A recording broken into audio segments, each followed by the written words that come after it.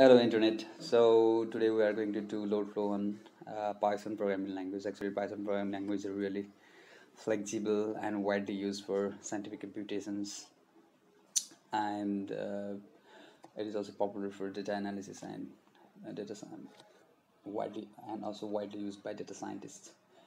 Okay, anyway, so we're gonna start. So first, we have to know the basic algorithm or basic flowchart of the Gauss Seidal load flow.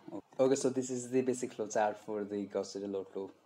Okay, so this is a very simple flowchart, and here the initialization first, then iteration count.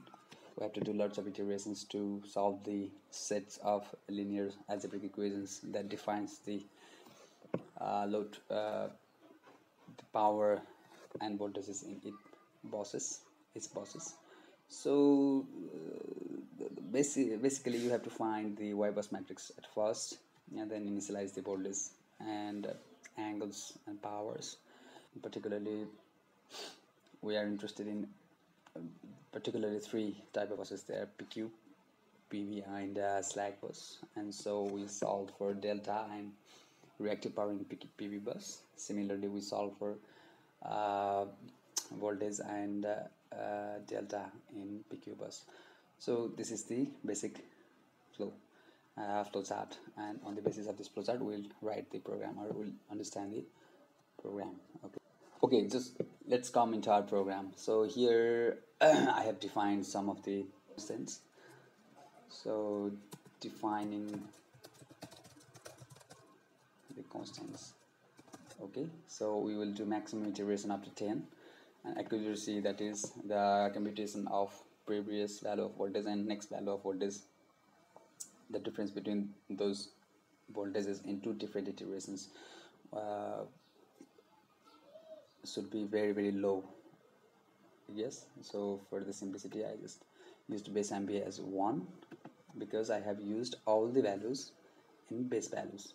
Okay, so this is the example of BR Gupta example 10.11. So first we have to put our data in the format of matrix, because the form of matrix can be easily can be taken, yes, and can be calculated easily. So this is the line data in terms of array, and this is the bus data. Okay, this bus number, there are 5 number buses, and it's the first bus 0 is the slack bus, and we have used the bus code. Okay, 1 is slack bus, and 2 is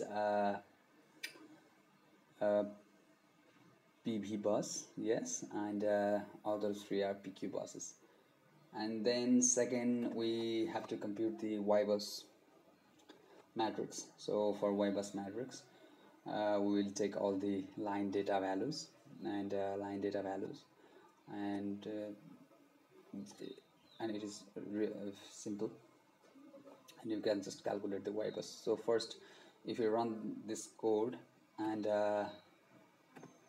find the Y-bus, so this has compared the Y-bus. If I run the code, then this is the Y-bus value of our data. Okay, now let's go to the load flow. So for the load flow,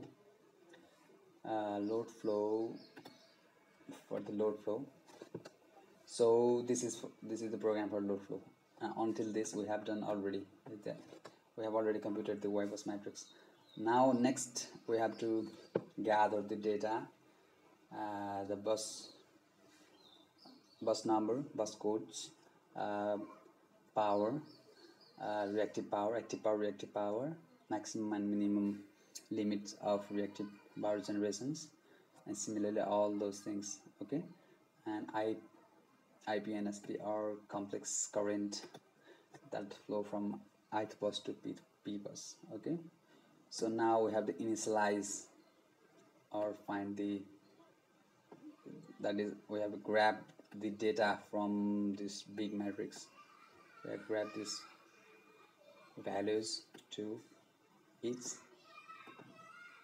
row matrix. This is the this stores the number of bus numbers, similarly delta, p, and all kind of data from the big matrix to individual values. With the p, q, and s powers in terms of base values. If the base value, if we have not the per unit value but actual values, we have to convert them into per unit value. And this is the function we have defined. So if I run this, and I have run this, and this is the function we have to defined to calculate the bus voltage. Okay, I have used the same formula that I previously used in terms of code, and similarly q and p. Okay, and in this code we have started the iterations, and iterations basically two conditions. Until two conditions satisfied, we'll iterate. Yes, so max iteration is 10, so we will iterate for 10, and another is max error should be greater than the greater equal to accuracy. Okay, so that's all.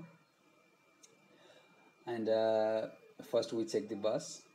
Yes, for bus 1 to number of buses, we check the bus. If the bus is number 2, that is it is PV bus, we calculate the q. If the q limit satisfied, then we calculate the v. Similarly, if it is not satisfied, then we check for the limit, and if the limit are crossed, then it will be PQ bus. Similarly, if the bus is 0, that is slack bus. We sorry, if the bus is 0, then it is PQ bus. Then we just calculate the voltage there. Okay, so max error is the deviation of the voltage between two iterations. And similarly, we compute the power of slack bus. This is important part. This is the part of slack bus, because 0 is slack bus. And we just run this. So if I run this program, then we'll find all the values here. Okay, so this is PQ bus, voltage is dropped here 0.96. yes, normally in PQ bus voltage becomes down due to the load, so appropriate compensators are used in PQ buses. Okay, thank you for watching this.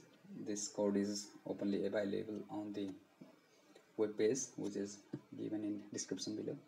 Thank you.